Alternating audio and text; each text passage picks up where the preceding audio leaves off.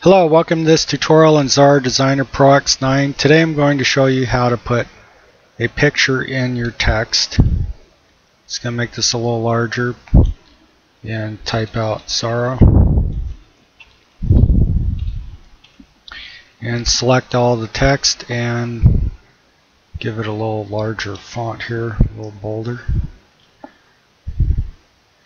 And after that is done, then I'm going to bring in some bitmap pictures. I got some here that just going to demo.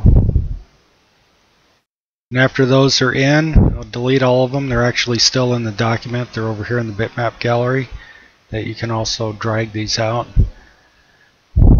So to get the picture in the text, you just select text, click on the bucket tool, change this to bitmap, and change to one of your bitmaps.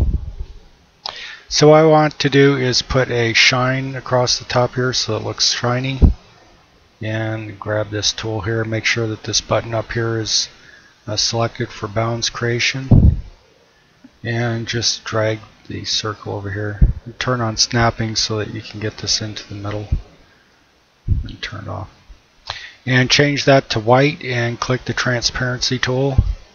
Just drag your transparency down here.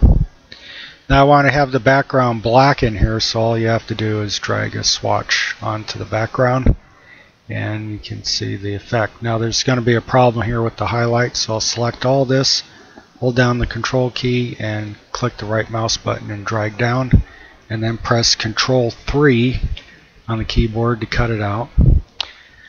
Press the V key for the selection tool, and now change this back to a flat fill by clicking on the fill tool, and go to flat fill and change it to white, and then delete this one up here and turn on snapping and hold the control key down, just bring it up here at the top and grab the transparency tool again and drag your transparency down.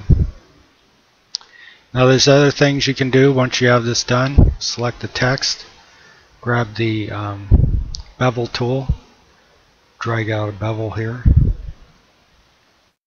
and also if you want to demo some of those other pictures, you can do that with the fill tool and just change these, see what you got. And alternatively, you can move the fill around in there with the fill tool. Once you get these handles, you can make it larger, spin it around, whatever you like. And you can also put strokes on the text. Right click here and do something like this.